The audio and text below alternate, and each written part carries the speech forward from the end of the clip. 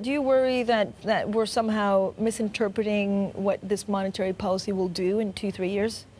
That's a big question. I'm feeling in 20 seconds. I couldn't sleep all night because you can't wait for the hearing. No.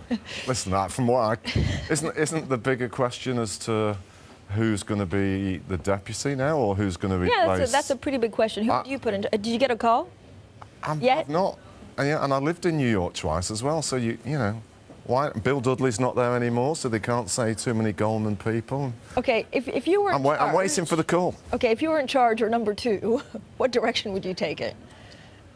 Listen, I think the Fed, by and large, has done a pretty good job. It does look, from the cyclical strength of the economy, as though they're running out of reasons for rates to not be raised more than the markets perhaps have got priced in, even if wage growth isn't picking up sharply, but there's a bit of signs of that. So I'd be, I guess in the kind of general terminology of these things, I'd be right this minute slightly hawkish compared to what the markets think. Okay, because that might disqualify inflation, me now. Maybe. I mean, I know the president looks at us very often, but what does it mean? Because you're expecting inflation to basically pick up quite significantly. Well, I think the US economy, by any sort of standards, is through full employment. Yeah.